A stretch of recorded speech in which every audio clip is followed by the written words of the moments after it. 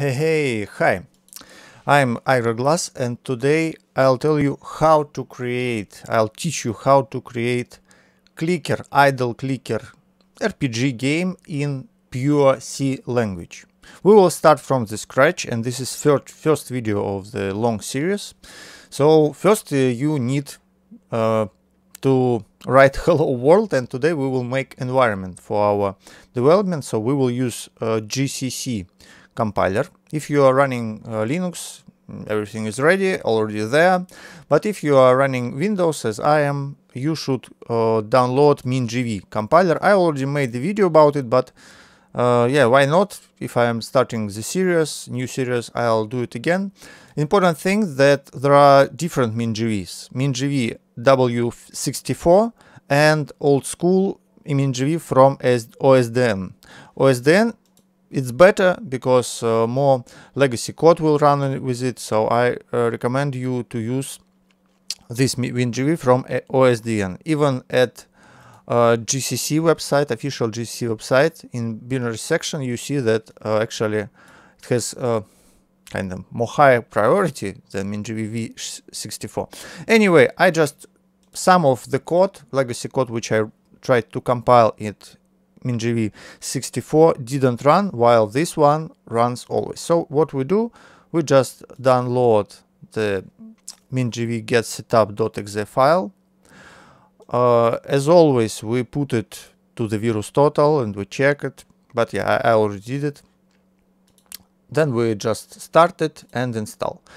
What is MinGW? MinGW, it's a set of compiler tools and libraries for Windows, because GCC compiler, it's a native compiler for Linux, so we will put it to the tools, C tools, but you could put it whenever you want, C tools, and we will create a new folder, MinGW. Okay, so now it will download itself. So let's wait a bit while it's doing it. Okay, download finished, so now it's run. And what is MinGW? It's a set of different packages which we could install. So we choose all packages, and first we need to get compiler itself to run C programs, to compile C programs. In compiler suite you could find GCC bin and click it and mark it for installation. When you do it, some other libraries already got installed, which is really good. Also, you will need a GCC G++ binary. So yeah, there are different types of extensions here, and we need only binaries. Do not need dev or doc or manual files. So only this. So we need GCC bin and GCC G++ bin. It's C++ compiler. We also need it to perform linking. Then we also want debugger. In source level debugger, here we also get a bin file, and we need make. Of course, we will need make to compile our programs to run them. That's it actually. So we have compiler, make, linker, everything, and now we click apply changes and apply, and it's beginning downloading it. So let's wait a bit. Okay, everything downloaded, and now we could close MinGW installer, delete installer, and yeah, we might need this later on. So where is it? If we will push Windows E, we will open File Explorer, and here we see in the folder MinGW this binary folder bin, and it's all files which we will all packages which we will run, all applications. But to be able to compile properly with command prompt, we need to add this directory, this folder, to the path. So we will go to the start menu. Here we press path, and add environment variables.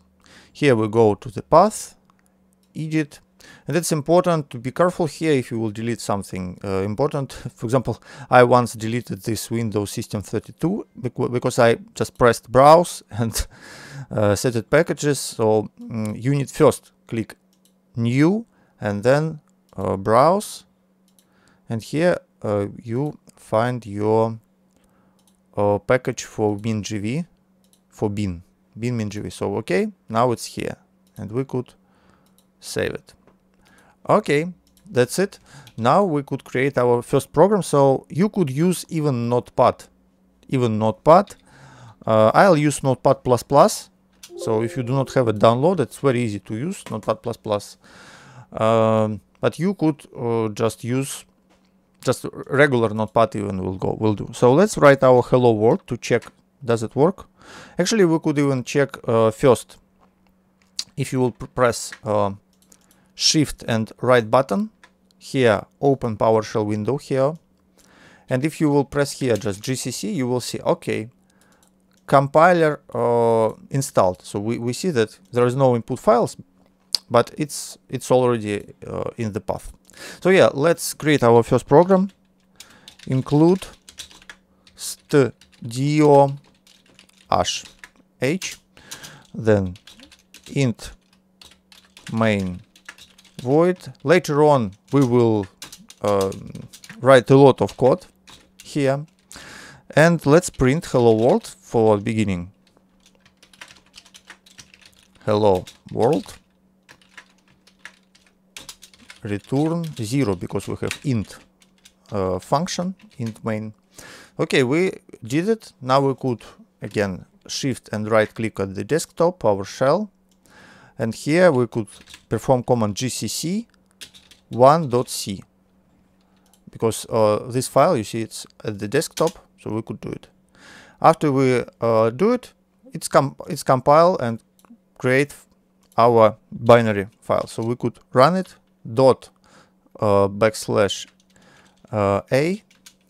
and it's write hello world. Or we could do like cmd and say a.